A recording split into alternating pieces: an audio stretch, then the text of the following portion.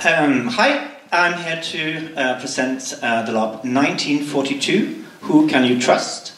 It's a historical LARP about life in a small village in Norway during the German occupation during the Second World War.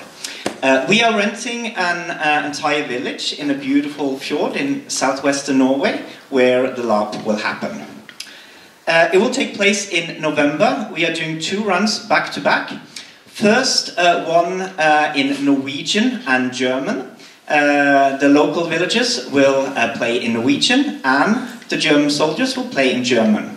But right after that we are doing an international run where English will stand in for Norwegian and the German soldiers will speak Norwegian.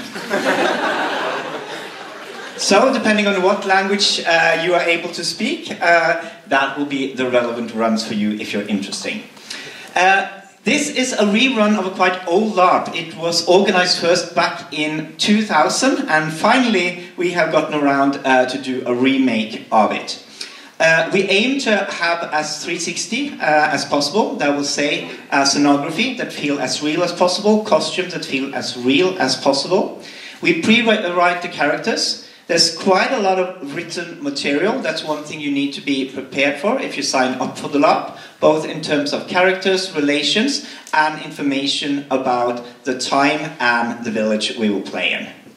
It is not a war LARP in terms of there will not be a lot of combat in this village. It is about everyday life during the occupation and how the pressure intensifies in everyday conflicts when we have the situation of some people being collaborators, some people doing some secret illegal resistance work.